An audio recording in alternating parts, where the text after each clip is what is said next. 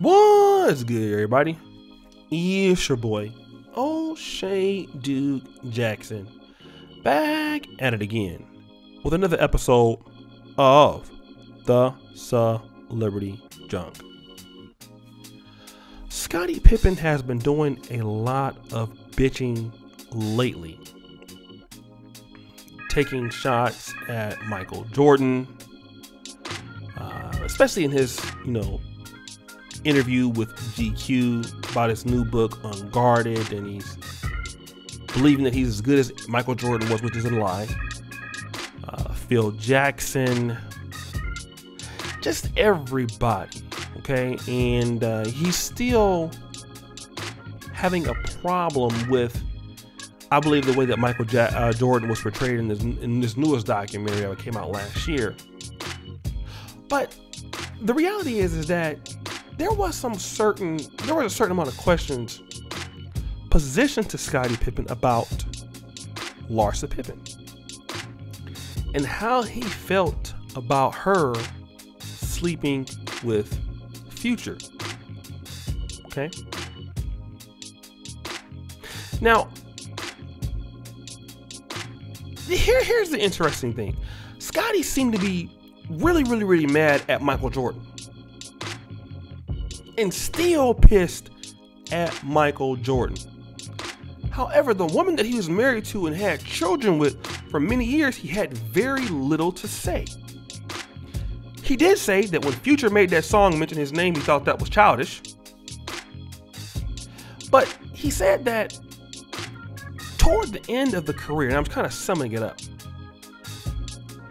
he said that what happened with Larsa Pippen didn't bother him. And he felt the relationship was over at that time, even though they were not officially divorced.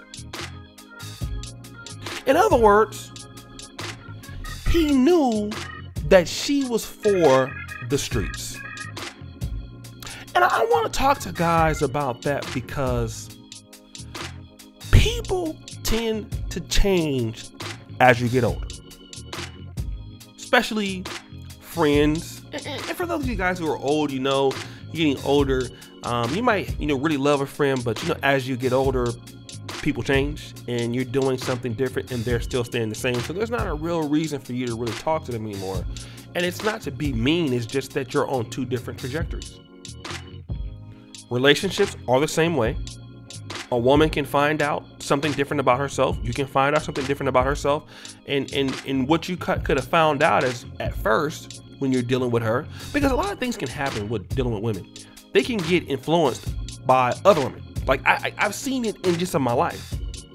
I knew a young lady who was a complete church girl. She started hanging out with some thotties.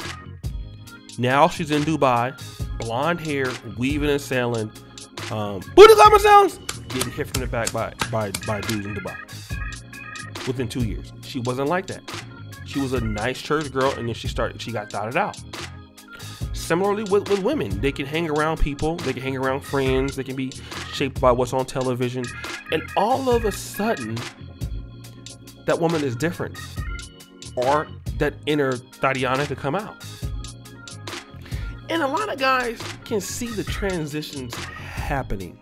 And in Scottie Pippen's position, for the years that he was in the NBA, he probably didn't know. Because I want to talk to you guys out there who work, jobs, and you have careers, and your wife is at home, you're on the road. What can happen without you knowing is that while you're on the road and you're working, you don't really see the changes because you're in and out. Maybe she's there 1 day or 2 days out the week, and every time you spend with her, it's a good time because you're not really spending time with her that much. But then what happens if you are now there all the time? You get to see the motherfucker for who she is. Okay? You get to see it. This is why so many people broke up during COVID. Why? Because you had people who were married for long periods of time, but they were kind of like part-time marriages. And then when they got like a real long stretch to be together, they found out like, damn, I don't really like her. I don't really like him. And then when you realize you don't like him, it's like, uh-oh, damn, I didn't know she was for the streets like this, right? And then at certain points, you try to avoid it. You try to, she ain't coming home on time, or what's going on with me. And that's a situation too. A lot of black men like to blame themselves. Like, well, what is it about me that's making the relationship bad? And that's a good question, because sometimes it could be you. We got to be accountable. I think that's a good question. But then when you realize that whether it's you or not, and there's nothing that you can do about it, it has to come to the terminology, or not the terminology, but the terminus of the relationship, that this is over. And she's for the streets. Or we're not compatible. So if she's out with Future and Future makes a diss songs about you and he says, I screwed your wife and all this other stuff, well, the reality is that you couldn't stop it. You couldn't stop it. See, that's the thing, that a lot of guys want to get mad about things that you can't stop. Okay? I had a girlfriend before. I was really, really crazy about her. I tell the story all the time. I just left the country that she was in, came back, got her iPhone. In 3 months, she was with another dude. Within 6 months, she was pregnant. Within a year, she had a baby. Was she dusty afterwards? Of course. Was she struggling and standing in love? Of course. Was she trying to come back? Of course. Was I mad? Yes, I was mad. But guess what? There ain't nothing I can do about it. If he would have called me and been like, I'm screwing your chick, ain't nothing I can do about it. And it don't matter. I'm getting rich now. He can have her all he want. God bless you. May God keep you. I know that you don't have as much money as me, and you got that problem now. Thank God for you. It was toward the end anyway. Let me go ahead and you take her. You inherit her, and she has some good stuff now. I ain't gonna lie, it was off the chain, but go ahead on and deal with her. Go ahead on, it's okay. Because she was for the streets. Now you get to deal with that. I get to deal with these euros and these dollars over here. I'm perfectly fine with that. But I like the fact that he didn't get mad. He not even worried about her. Because look at what happened after Future. Then there was the Beasley guy. It was the Beasley guy. Malik Beasley.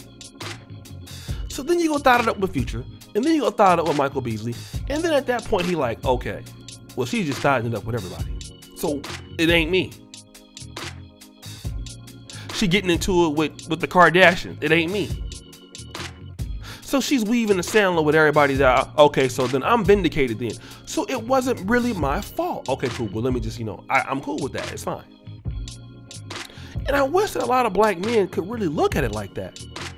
That once you know that it's over, just come to terms with it. Let her go out and sandal it up with somebody else. You're not gonna miss nothing, trust me. You guys not missing anything. A lot of y'all think y'all missing something or somebody. No, you're not. No, you're not. Come back in 10 years. You'll see what you've missed. You won't even be thinking about it. Okay? It's plenty of women out here in the world that you can talk to. That one right there that you got ain't it. So guys, what do you think? It's your boy, O'Shea Duke Jackson, back at it again with another episode of The Celebrity Junk. I really appreciate you for all that you do. Subscribe, hit the bell, check out the first comment at the top. And as you know, the buffoonery remains at an all-time high. I'm out.